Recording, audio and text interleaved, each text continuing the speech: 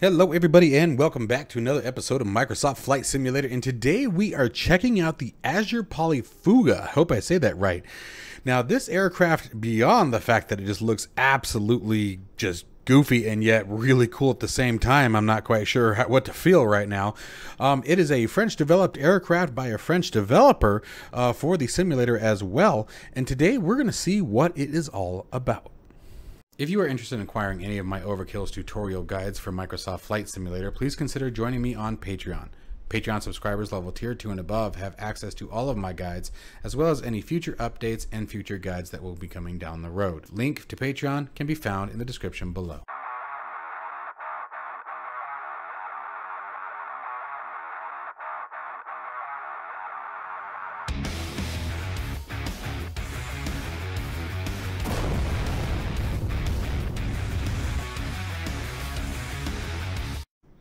Okay, so first off, guys, this aircraft can be found on the Sim Market. Link will be down in the description below. You can see the price up there in the top left. The aircraft, again, looks very, very cool. They give you a very nice description about the aircraft itself. I'll leave this paused up on the screen so you guys can check it out, as well as make sure you take a look at the features available.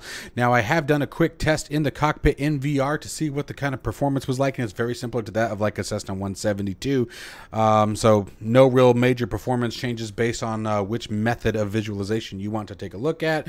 Anything beyond anything different of what you're already experiencing when switching from the monitor view to the VR view.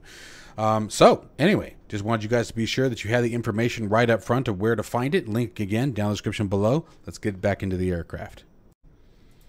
Okay, now, as always, guys, I do want to make it very, very clear that although this aircraft was very graciously given to me for a review of the aircraft, all of the opinions that you're about to receive are my own, both good and the bad. So just wanted to make sure to put that disclaimer out right away.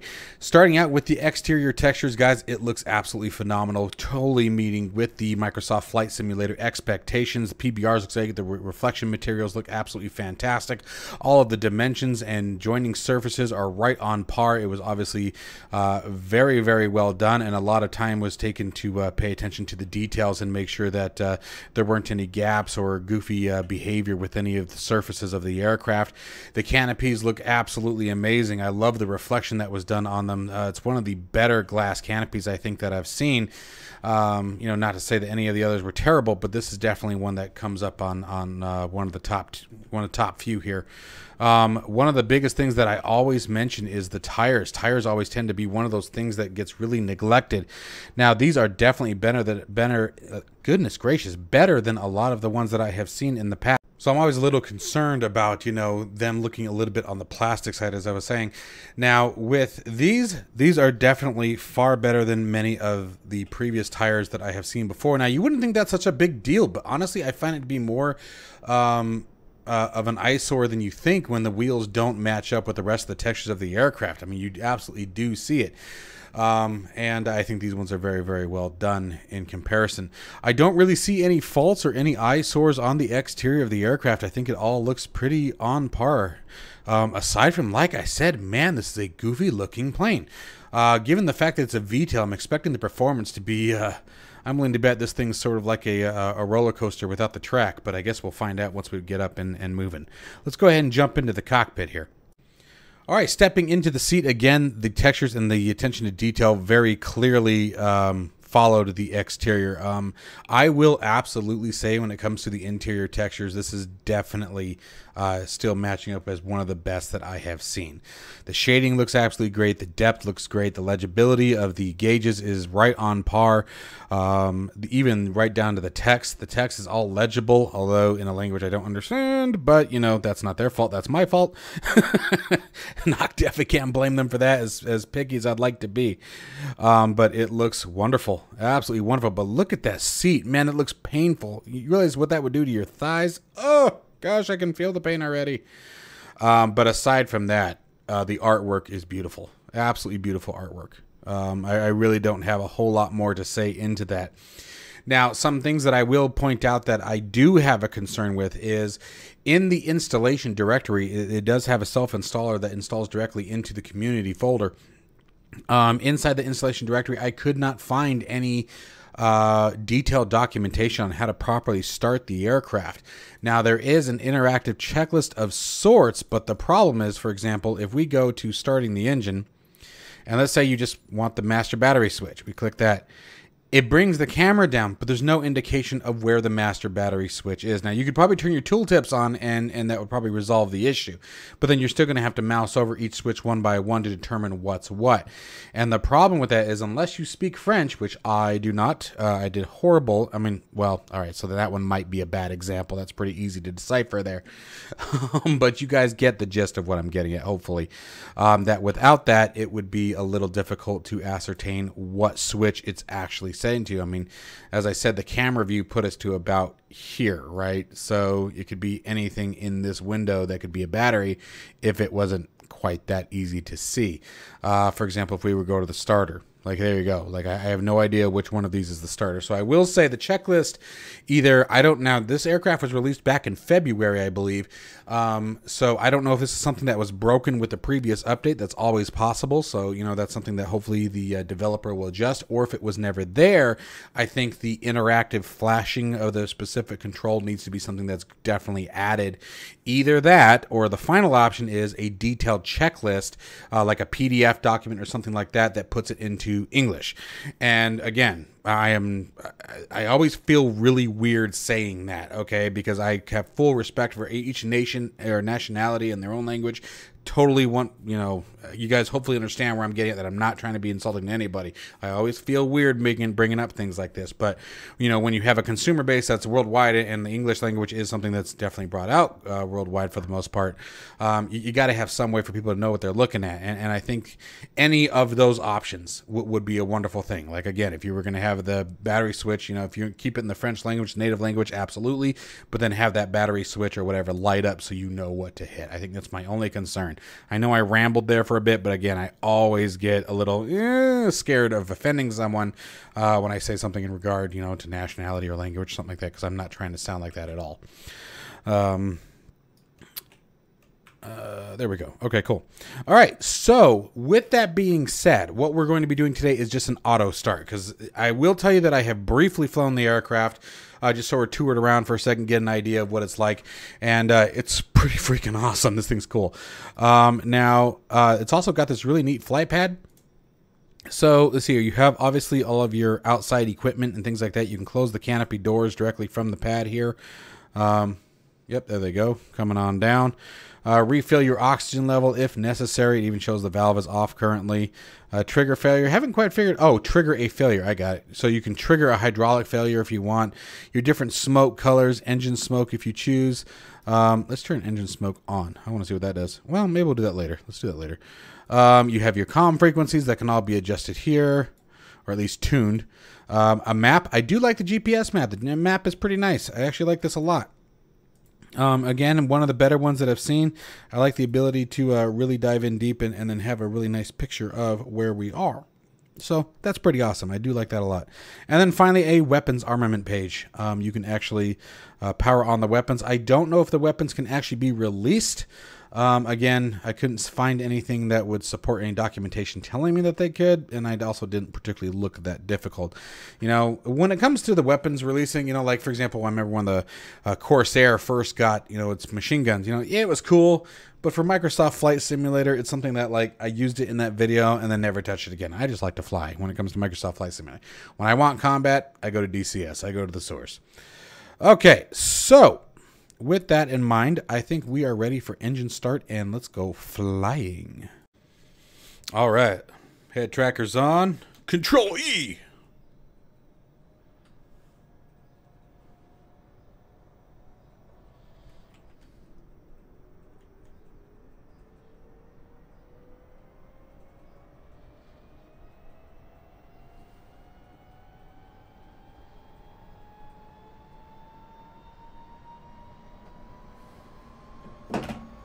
Oh, dropping stuff.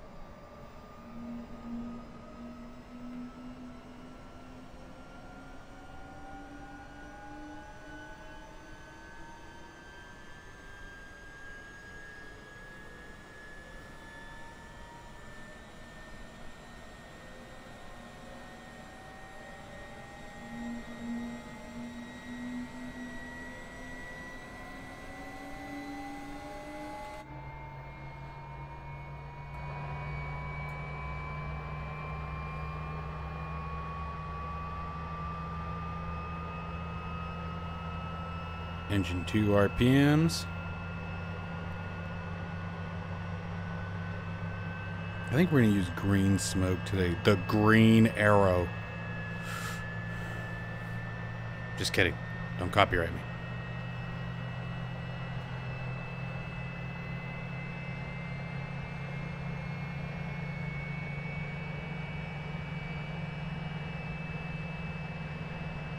Alright. I think we are stable. Sounds like everything else has calmed down. Down-calmed. Calmed. Downed. Alright, let's go to our controls. Parking brake is released. Let's add some taxi stuff. Not sure how much power. I can't remember how much it took to get her moving. Brakes aren't on, are they? Okay. There we go. There's some taxi. Got some taxi-age happening. Suppose I should check the wind here. 19er, 3 for 14 knots. So we shall depart from runway 11 left, which is very nice for us.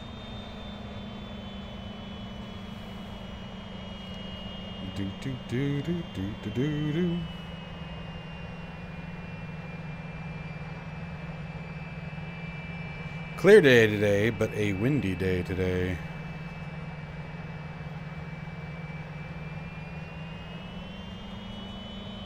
Oh, why did I think there was a line that connected that to the taxiway? Well, now I just look like a fool, don't I? Oops. It's only my hometown that I've flown out of 219 times. Why would I forget that, right?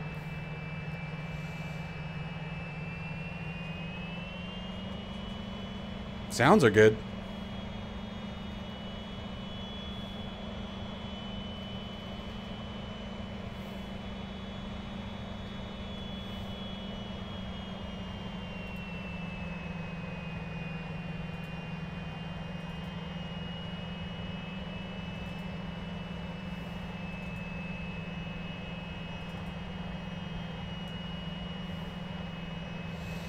Turn them landing lights on. This is where the flight echo comes in really handy.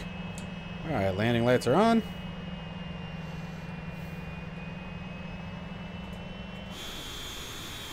Well, you can sort of see it there in the nose.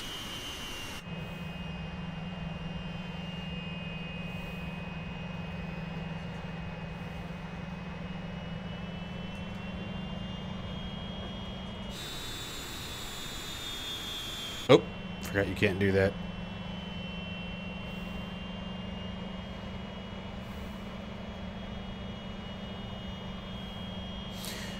I was flying DCS recently, and it's really a pain in the butt when you're going from the exterior views back and forth from one sim to the other, because in DCS you can do everything you want from the external while manipulating the camera. This one you gotta do one or the other. Alright, so we got flaps one set. This is a cool looking airplane. Alright, here we go. So,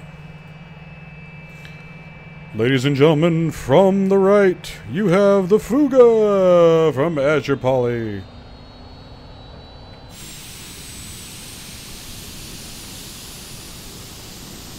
That is not staying on track. Alright, max power. Come on, baby. Stay with me. We're not center line, but I'm at least trying to stay in my lane. There's 100 knots.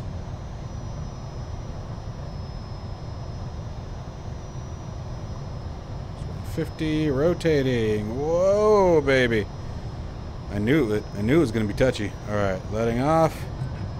Gear coming up. Passing through 200. Flaps coming up. Oh, she is touchy, sir. Very touchy. And we got smoke. We got smoke. I got green smoke. Name the movie. Green smoke. I got green smoke. Abort, abort, abort. Green smoke. Name the movie. Alright. So let's turn our green smoke off for now and just fly it. Alright, so that's hands-free right there. Obviously, so I had to reach for the mouse. The mouse. Alright, let's see how the trim is responding. Trimming nose up, trimming nose up. Man, yeah.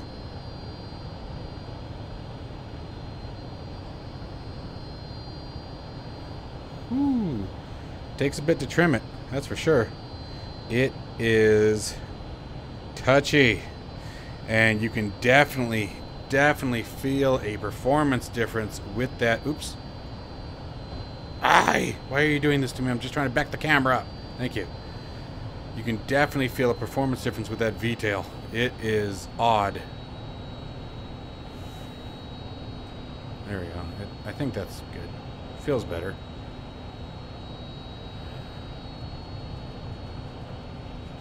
Oh yeah. So that's just rolling without any aileron or without any rudder. So an uncoordinated turn here. Here we go again. Let's watch what the nose does. I mean, just yoink. And you can sort of feel it slipping and sliding in the air if you watch the movements of the aircraft in relationship to the bank angle. It is touchy. Touchy, touchy, touchy. Sneaky, sneaky, sneaky. Oof. Yeah, it's a goofy little plane, man.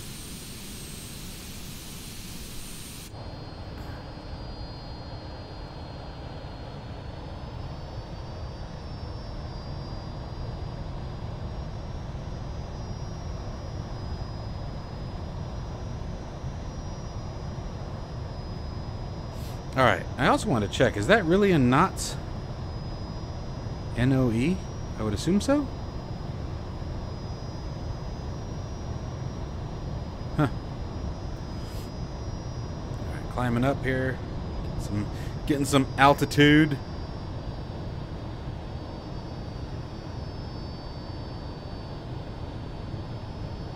What do you say we set up for some air show stuff, right? Let's just see if it's cool to watch from the ground, shall we? Okay.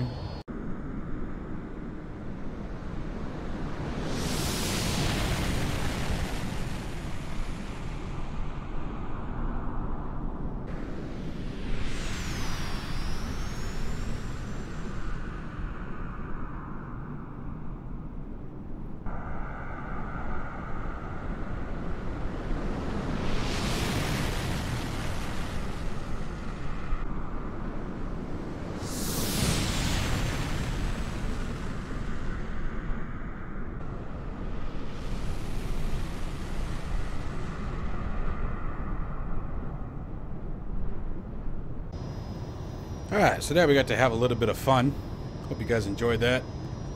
I'm sure you could tell just by the video, I was a little nervous flying it. So now let's try the golden trick here. See if we can land it.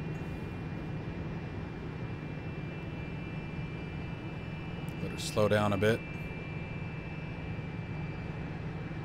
I'm going to go a little long in the pattern here, since I don't know the aircraft very well. Helps if I'm even flying somewhat perpendicular. Flaps 1 coming in.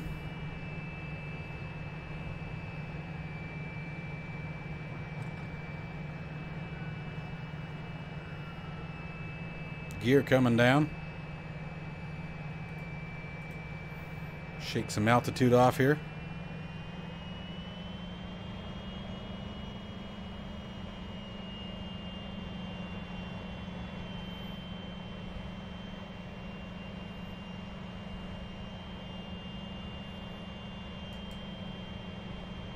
Flaps 2 stepping down.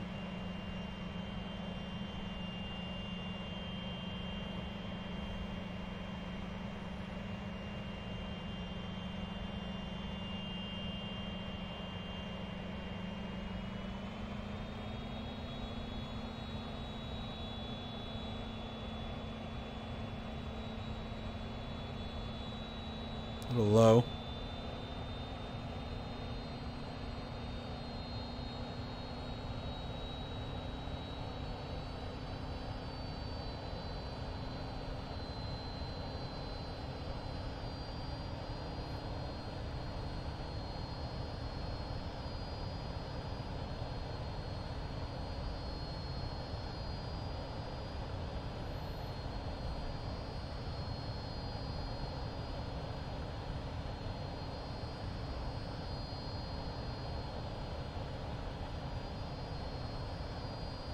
There we go. On glide slope.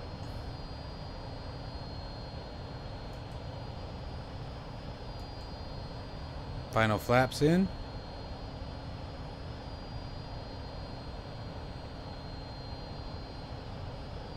A little high.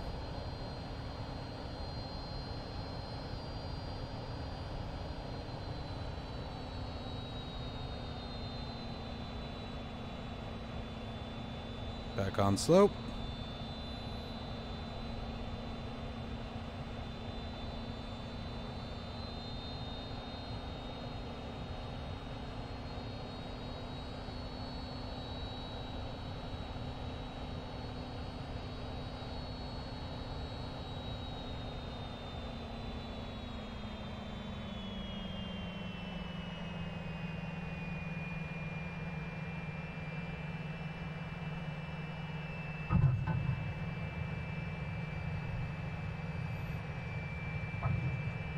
Come on, baby. Gosh. That V-tail definitely makes a difference. Very, very odd behavior once those main wheels touch down. You lose, like, all authority. All authority. Let's get off the runway here and then we'll watch the replay of the landing there. Let's get those flaps up. Low wing like this, I don't want to leave them up or leave them down.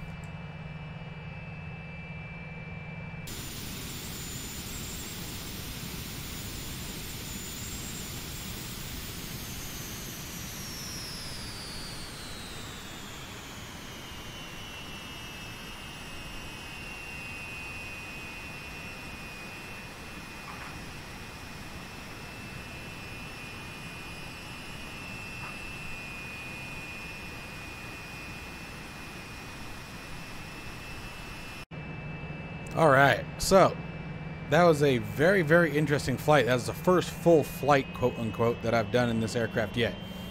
I will say landing, you definitely got to make sure to get that nose wheel down early. I also think I came in probably a little hot based on the performance and the way the aircraft handled. Right about the time that I killed the throttle, it took quite a bit for it to actually settle in.